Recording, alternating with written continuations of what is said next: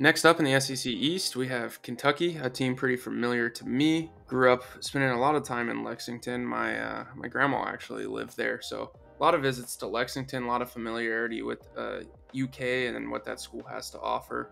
They recruit Ohio a ton, and Stoops, he loves to hit Ohio in the recruiting trail. So we'll see. This year, a lot of changes, especially at the quarterback position with Will Levis out and Devin Leary coming in from NC State. We'll see what they have to offer us this year. I haven't seen much in the offseason for them bringing in some dynamic talent on the outside, which is kind of what they were lacking on last year's roster as well. And it's kind of what they always tend to lack since Mark Stoops has brought this team into bowl game contention every single year. Kind of the big thing that sticks out for me with this Kentucky team is how bad their special teams were last year. They lost games on field goals, kickoffs, like all types of troubles in the special teams.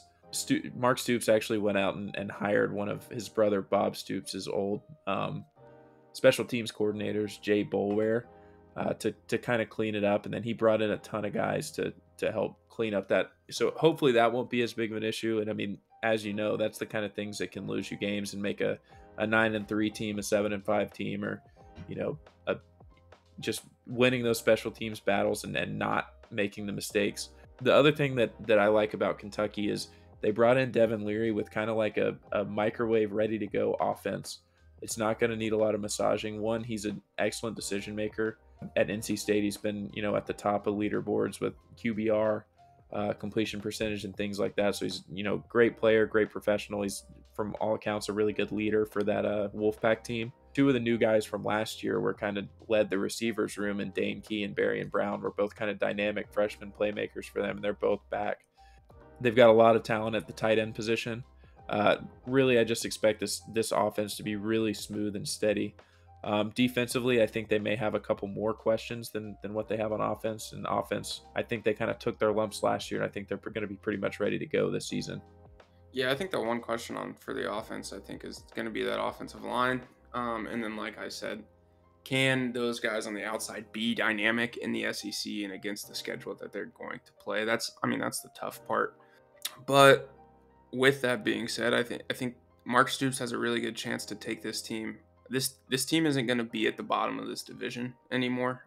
They're going to be somewhere in this 3, 4, maybe 5 range pretty consistently now.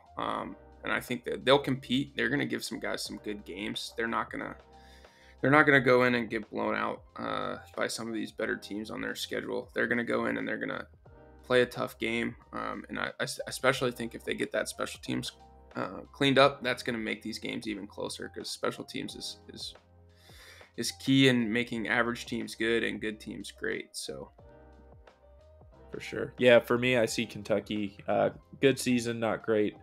In the 7-5, 8-4, maybe they could stretch and hit 9-3 if they beat somebody they're not supposed to. But yeah, I think they'll have a good year. Hopefully they'll be ready to hand off the team to another new quarterback next year, and they'll give them kind of a similar situation. But kind of touch on my thoughts on Devin Leary. I think the physical profile and the arm talent maybe isn't to the same level as they had with Will Levis last year, but dramatically improved in the decision-making department, the leadership department. I think they'll see a lot more success offensively with Devin Leary, even though he may not be able to make all the same throws. Yeah, I mean, Will Levis is supremely talented, but he didn't necessarily utilize it or show it all that much at Kentucky, and I think he'll probably get better on average quarterback play this year than last.